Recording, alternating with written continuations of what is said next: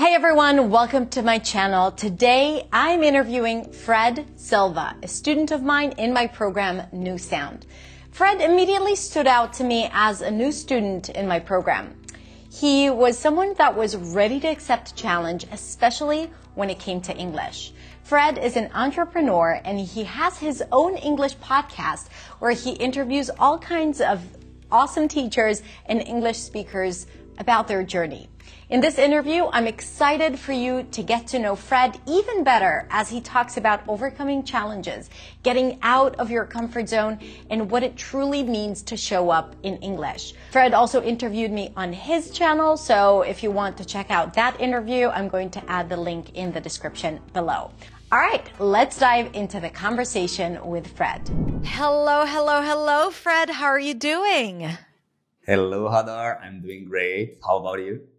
I'm doing fantastic. Very excited to have you here and to talk to you about your English journey.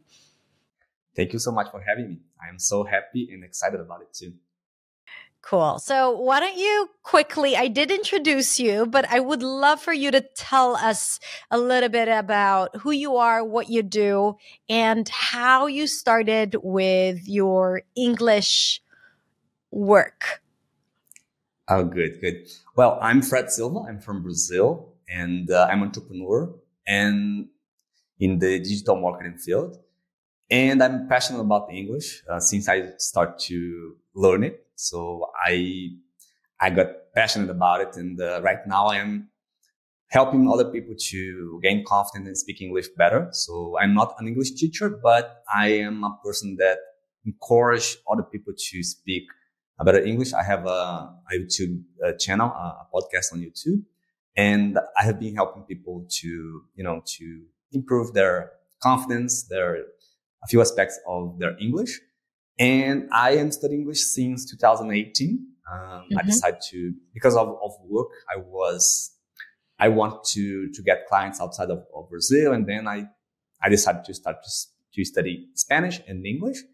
But I fall in love with English and I noticed that, English is kind of a passion. I need to do something in this field too, because for me, I love to talk to people and, to use English on a daily basis. So this is a little bit about my journey. And since 2018, I'm learning English. I'm speaking and trying to improve. And, it's a long, journey. So I'm in the middle of this journey and I am so happy to be here with you, in this podcast, in this interview, because I love to challenge myself. And for me to be here is a good challenge. It's a big challenge. So you like challenges, right? Because, for example, you have a YouTube channel where you interview teachers and colleagues and content creators about English. What made you decide to start to put yourself out there and become a content creator? Yeah, the first thing was helping people. I noticed that when I help somebody else, I learn more. And when I do something for another person, that good things come back to me. So, and my English was improving because I'm like encouraging people. I was like helping people to improve. And I decided to start the YouTube channel because I want to give others the perception that everybody can speak English, because I'm a shy person. I am that guy that, when I was a kid that, sit in the front row and didn't talk with anybody because I was so shy. And when I started to develop my communication skills, I noticed that, speaking is good. Communication is important. So I just start to improve my communication and my life start to improve it too. So when I noticed that I can help other people to improve their English, and I will be improving my own English, I will be improving my own life.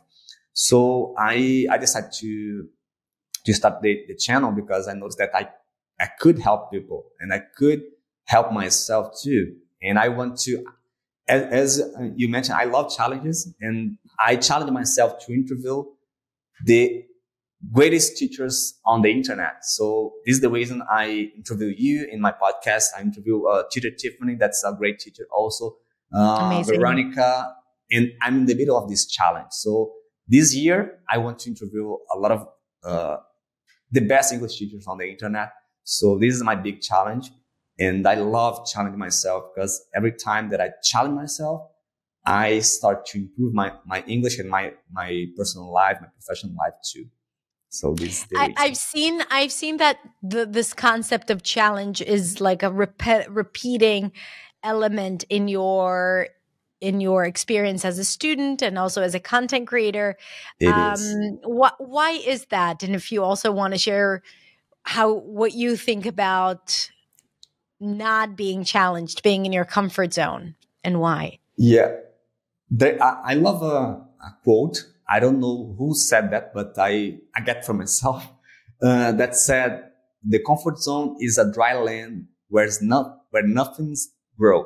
So I believe that. I believe in the comfort zone, nothing good happens because you're just living your life. You're not doing something interesting. So what would it look like for like traditional English learner to be in their comfort zone in their English learning journey? What would that look like?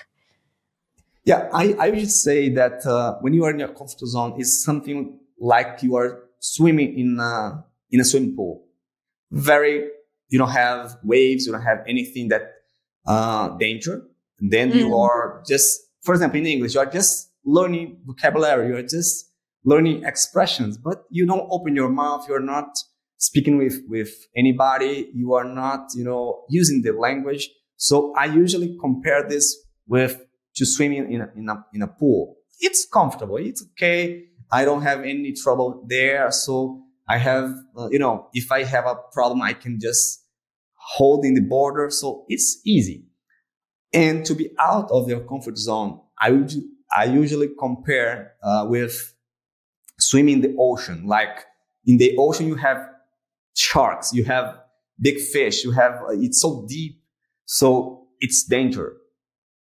But when you are there in that dangerous situation, you will learn and you grow so much. And then when you need to go back and swimming in a swimming pool, it's so amazing because you already are able to swim in the ocean. So I like to compare this type of things because I totally believe in that. And for me, to have a podcast and to help people is to swim in the ocean. So to swim in the ocean, for me, it's like that.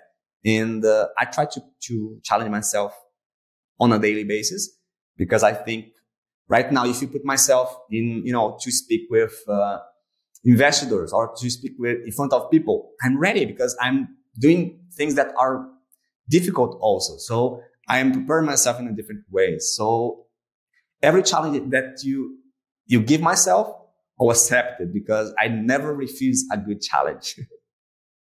I think this is something that definitely a lot of people, I hope a lot of people get inspired by it because I agree. Too. It's so incredibly important. Would you say that being where you are today is a result of showing up for your English practice consistently? Were you a good diligent English learner? It is. If you don't practice, if you don't prove your English, it's impossible to improve because, how can I'm learning pronunciation. I decided to learn pronunciation this year with you in New Sound because I was doing the podcast and I was like, sometimes I noticed that my pronunciation is not the best. So I decided to focus on that. If I don't use, if I don't be in interviews like this, if I don't speak with people, if I don't show up in meetings, if I don't use English with my clients, how can I prove my new knowledge? How can I use it? How can I know that it's working or not?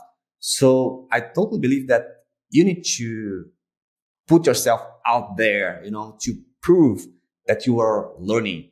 And if you are, struggling with something, no problem. Just step back and do it again. Try again. Yeah. Until you get comfortable, until you get like, oh, I'm doing a great job. I'm improving. Because sometimes it's not easy to notice that we are improving.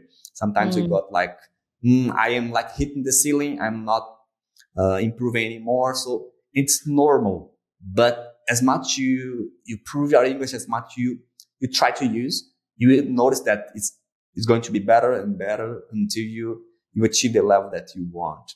Yeah, that's good. And let's say someone wants to do that, but there is something preventing them from doing it. Like, what would someone who wants to put themselves out there or to practice consistently, like, what does someone need to believe in or to feel in order to be able to make that their reality?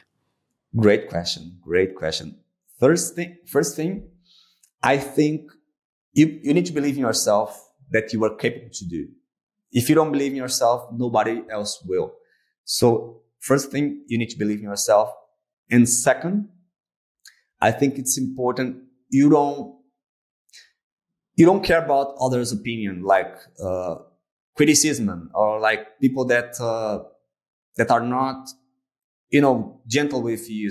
Because in my own journey, I try to surround myself with positive people that will help me, not people that will judge me or things like that. Because to be judged sometimes could,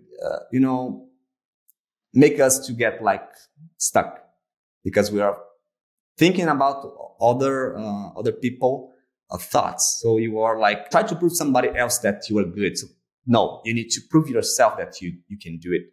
And when the first time that I put myself in the ocean, to challenge myself, was when I was learning Spanish. I decided to record a video just to see how it looks like. And I did, and I received a positive feedback, and I got like, wow, it's good. So let me do it. Another video.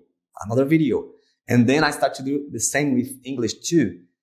And I noticed that I start to improve. So because of my positive feedback that I received, I noticed that, I can do that. So I can do more and more and more. And then things start to improve, because I was surrounded of people that are there to help me, not to criticize me, not to judge me. So don't allow anybody else to judge yourself. Just think that nobody will judge you. You are speaking another language. You are amazing.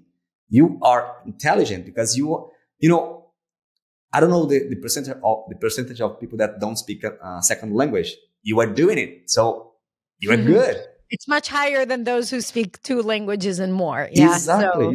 Sometimes people are so afraid to speak with natives in the US, for example, but they just speak English, and you speak sometimes English, Spanish, and sometimes Portuguese. Sometimes I know people that speak 5 languages. Yeah. So you're great. Absolutely. And, I liked what you said. I have a lot of students and, who want to be content creators or business owners who understand that showing up in English is critical for their business and success. Both you and I are into digital marketing, and content is so incredibly important, and especially video, because people really connect with you over video. And they're afraid to show up on video because they're afraid of the criticism. But in fact, what you are saying, that once you became content creator, not only that you didn't receive that negative feedback, which again might happen to some, and that is okay. It's part of the world, it's part of the work. But you say that actually it was the opposite. And because of that actually gave you more confidence instead of, so it's counterintuitive, because people would be afraid. But you're saying, no, actually, it would build up your confidence. It was my fault to do what I'm doing right now. To show up on the camera and start to speak with, other students, English teachers, entrepreneurs, people that, natives also. It gives me more energy and more, power, more, self-confidence and everything. So sometimes what scares you is the fool that you need to improve your English. So yes, if you take this as a good thing, you will do amazing things. And I noticed that your students, they have this feeling to, I need to show up on camera. I need to speak. I need to record videos. I saw people on New Sound that record 90 videos. 90 videos. That's a daily wow. video challenge. Yes. Yeah. Amazing. And this is amazing. I saw people that never spoke English before speaking. Like, it's incredible. Yeah, because you prove to yourself when you do these things that are challenging, you just prove to yourself that it's possible. You build confidence in the person you want to become. Let me ask you this. What are the most interesting things that you've learned from interviewing all these great people and teachers? I learn new things every day. Every interview, I am learning something new. But I think the most valuable thing that I learned was you need to care about other people. When you're giving, just giving, good things come back to you. So I noticed that when I start to record, interviews and speak on YouTube, because I receive a lot of feedbacks like this. Fred, I was stuck. I just gave up to study English. Because your video, because your podcast, I decided to go back again and study. Because I noticed that's possible. I noticed that I can do it. So because of that, people start to study again. So I have learned that if you give, good things come back to you. So I think I became a more generous person because of that, I think. So it's not just related to English, it's changed our life in general. So, and I think is that I became a better person because of that. Yeah. Right now, I'm passionate about to help people. And, I think this is greatest than me, it became my, how can I say, my main goal, my purpose in life to help people in the way I can. So I think that's it. I became a more generous person. This is so profound because it really is about, because when you're generous, not only that it makes everything worthwhile a lot more, you put the focus on the other person. And when you focus on the other person, then you stop caring so much about your own performance all the time, right? You don't pick on every single mistake or mispronunciation because you're all geared towards the other person. And what do they need from me right now? How can I show up for them so that they feel listened to and understood and that they can understand exactly what I'm trying to say? And when that is the focus, it takes away all the negative self-talk and all the, being self-indulgent in your own thinking, and you're focusing on the other person. So beyond the act of giving and providing help to others, I think also having that intention changes your entire English experience, which leads me to talking about mindset, because I know that inside of New Sound, one of the things that you were working on in addition to pronunciation was mindset. What is a healthy mindset for an English learner? I think mindset is one of the most important things, because if you don't develop this skill, to actively have develop. confidence, you need to actively develop. Because if you don't have confidence in yourself, if you don't have a good mindset to learn and to know that this is a journey, it's a long journey. It's not just a short one. So when you notice that mindset is important, and you start to work on that, and I've heard people saying that one of the best models of New Sound is the mindset. Because of that, because people are afraid to speak, they don't have confidence, and when they notice that everything's related on me, I just need to change the way I think. I just need to think differently, and then things will start to improve. I can come back to myself in 2018. I was shy. I was a person that was not a good communicator. I'm still thinking that I'm not so good at it, but I'm working on it. So when I start to notice that mindset is important, and I start to develop this skill to think in a good way, to believe in myself first, and then start to try to help others in the same way, I noticed that this is the key. If you can know a lot about English, you can know grammar, you can know pronunciation, you can know everything. But if you don't have confidence to speak, you won't speak. Yeah. I see a lot of people like this. I see people that if you ask something about grammar, they know everything. They know all the rules. They know everything. But you say, hello, how are you? And then they just get stuck. They don't open the mouth. And they are great. They know a lot of things. They are smart, but they have like a thing is the mind, just getting there in the same place. And then, as I mentioned, if you don't have a good mindset, you can't move. You can't do anything. So I think mindset is one of the most important things.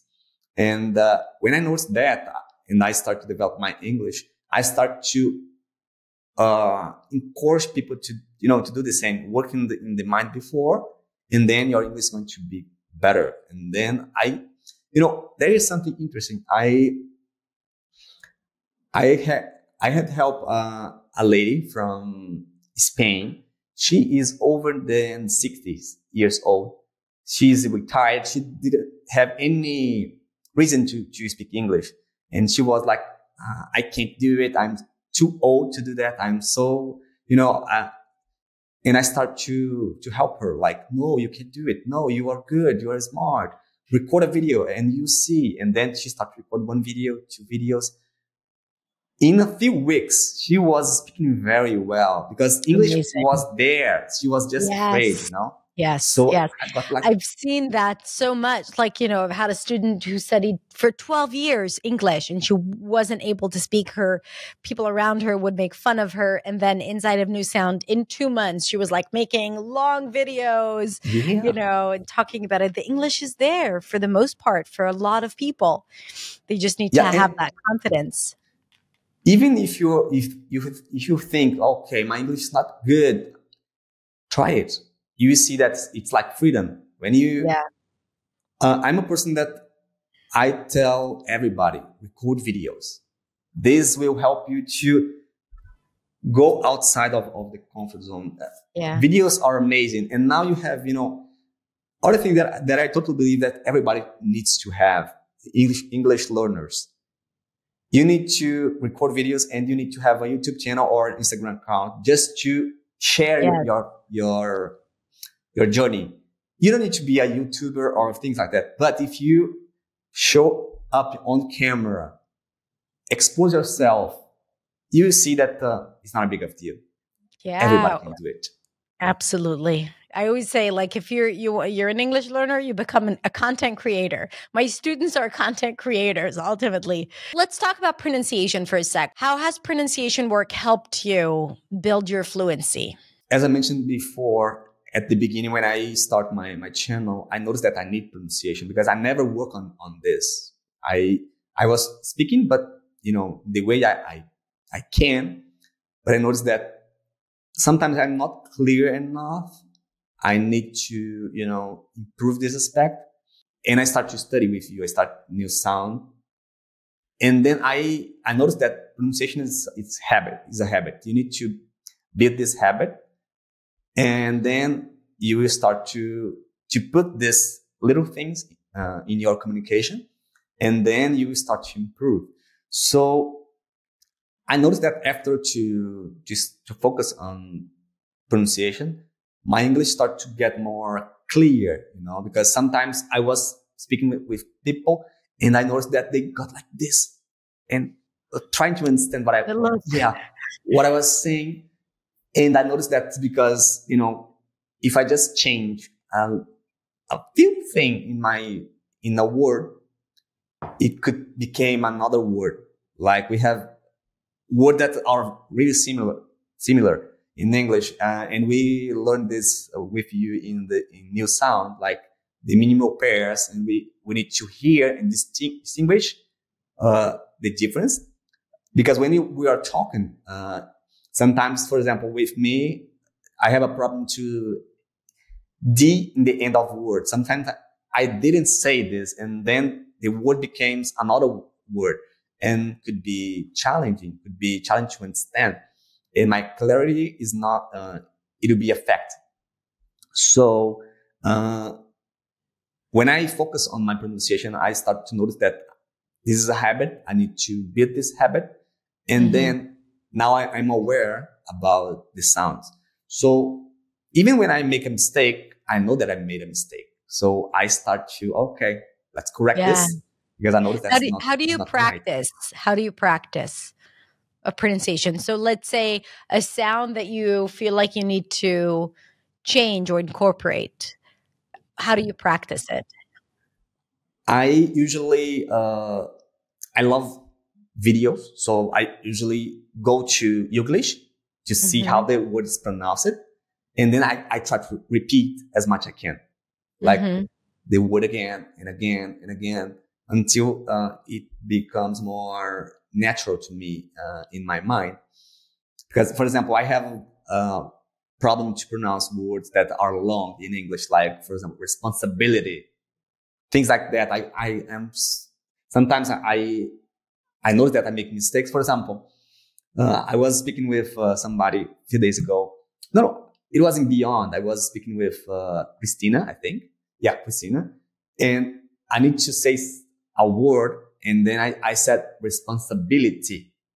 And all of a sudden I got like, okay, responsibility. So I remember this sound. Of course, responsibility is not wrong, but I am working in my accent. So in my American accent. So I noticed that, okay, say it again. And then I said the right way that I want, because I am aware about the sound now. So I think studying pronunciation helped me to be aware about the sound and build new habits. And then, I think I'm conscious about the sound now, and I'm still need to improve it. But for example, the T8, that was a big challenge for me as a Brazilian. We don't have this sound. It's really challenging sometimes.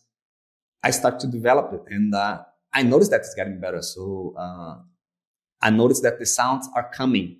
Yeah. I love that. All of them. The sounds are coming. This is really how it is, right? Like you practice and you practice and you practice, and then, you don't feel it. You don't necessarily use it. And then all of a sudden they're coming, or all of a sudden what comes out of your mouth is like, yeah, it actually is how it sounds in my head. And I hear it like that for the first time, which is the beauty of this type of work. And of course, it helps you build confidence. And I also try to get difficult words, because I have like a difficulty to learn. I don't know why, but sometimes I learn something, I forgot very, very easily. So I try to get difficult words that I really struggle with. And then I try to repeat as much as I can. I try to use in my speech as much as I can. And if I have a chance to use that word, I will do it. And then I can see the feedback in someone else's face, It's okay, I did it wrong, or I did it good. So let's keep work on it. You're so attentive and sensitive to what's going on around you. Yeah, I need to be because, as I mentioned, I forgot things very quickly. So I try to put things in the more visual way that I can, because and this is the thing that I think is really important. You need to know what is your best way to learn. Because I know that I'm a vision person. If you put graphics for me, I will understand and retain everything. But if I just see, for example, if I try to read something, a book or something, it's not the same for me. I have it's more difficult for me to learn. All right, Fred, thank you so much for everything that you shared. It's all so incredibly valuable and really shows the very interesting, courageous journey that you took in this English learning experience. I'm going to ask you the same question that you asked me when you interviewed me for your channel, which, by the way, we're going to link to my interview on Fred's channel, so you can definitely watch it. What would you recommend someone who feels stuck or in a plateau in their English learning journey? Great question. I think you need to challenge yourself. Challenge yourself as much as you can. Put yourself in danger situations, and you will start to improve your English, because no as I mentioned, the comfort zone is a dry land where nothing grows. So don't be there. Step out of the comfort zone. Start to do things that really scares you, and you will see. You can message me later, Fred. It doesn't work if it doesn't work for you, because I'm approval of it. I start to do this type of things. I start to challenge myself on a daily basis, and things start to happen to me in business, in English, in every aspect of my life. If you challenge yourself, your English is going to improve. You see. So I think this is the main thing. Challenge yourself, work in your mindset, surround yourself by good people, positive people like Hadar. So you see that your English is going to improve because you have people to support you, have people to help you, and you will grow because people will help you to grow. So I think that's it. I love that. Thank you so, so much, Fred. And where can people find you and follow you? Thank you so much, Hadar, for having me. And my YouTube channel is called SilvaCast. You can search on YouTube, and on Instagram is the same. SilvaCast is my brand. So you can find me on YouTube and on Instagram too. So, and we're definitely going to link to your channel, your Instagram account, and also to the interview we had on your channel. And I wish you many, many years of prolific content creation, push all possible boundaries, challenge yourself, and I have no doubt that you will continue seeing success and feeling accomplished as you already feel, and even more. Thank you so much, Hadar, from the bottom of my heart. And I think I will, because I am like following your, I look at your contents and I got like, this is a good thing. I want to do something similar. You are a great inspiration for me. So, and it's helping me a lot to, to improve the quality of my content and the desire to help other people. So yeah, thank you so much for being this inspiration and for helping me in, to improve my English and to gain more confidence to do what I'm doing. So thank you so much for being this inspiration. Thank you so much, Fred. Thank you. Take care, and I wish you all the best. Thank you. See you soon. I hope you enjoyed this conversation. Fred, thank you so much for your time. Remember that we also have an interview on Fred's channel, so go check it out. Have a beautiful, beautiful rest of the day. Let us know in the comments what you think, and I'll see you next week in the next video. Bye.